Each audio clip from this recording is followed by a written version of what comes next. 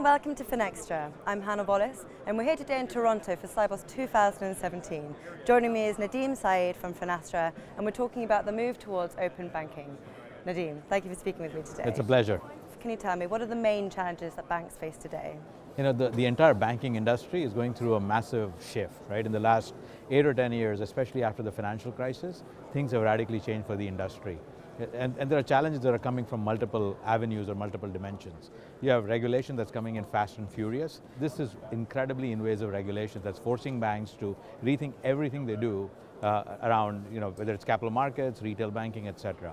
The second area is you have new incumbents who are completely challenging status quo, right? Whether it's a challenger bank or whether it's a non-bank lender, they're creating a new business model that's challenging the conventional approach of banks. And then you have new technology, whether it's digital technologies, mobile banking is on the rise, whether it's blockchain, whether it's AI, artificial intelligence, all of those things are forcing banks to rethink how they run their infrastructure today.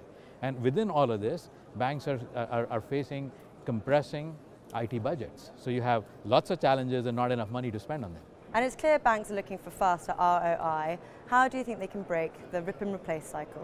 As I said, banks are facing a massive shift in technology, right? And when you look at how they run their infrastructure today, it's largely homegrown systems that were written a long time ago.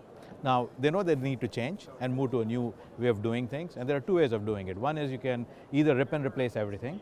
The challenge with that is A, it costs too much money, and there's tremendous risk in the project, right? So you have numerous stories where banks have invested hundreds of millions of dollars on large projects that have consumed all the capital, all the cost, but hasn't delivered the ROI. So we believe the right way to approach this is to not rip and replace, but take an evolutionary approach to the next generation architecture. This is about incremental steps that take you from point A to point B, but in every step of the way, it gives you ROI. So you got to think of the world almost like Lego blocks. Either I can get a big block or I can get a bunch of small pieces and build the Lego up. Each piece can give me incremental value. So that's the way you got to do it. There's no doubt that the move towards open APIs is gaining momentum. What are the main drivers and how can banks benefit? It ties back to the question you just asked me, right? So, as I said, you can't embrace the change by going through this massive transformation. You have to do it incrementally. And when you do it incrementally, you have to take your existing pieces and essentially make it meld with the new infrastructure. And that's where the open APIs come in, right? So this enables you to take advantage of the new functionality, so layering on a new digital channel capability or a new blockchain capability like the LenderCom that we just announced last week. All of those are designed to work with existing systems, and you need open APIs to enable that. So this cycle of moving away from rip and replace gets enabled through this open architecture, open API enablement. And we firmly believe in that.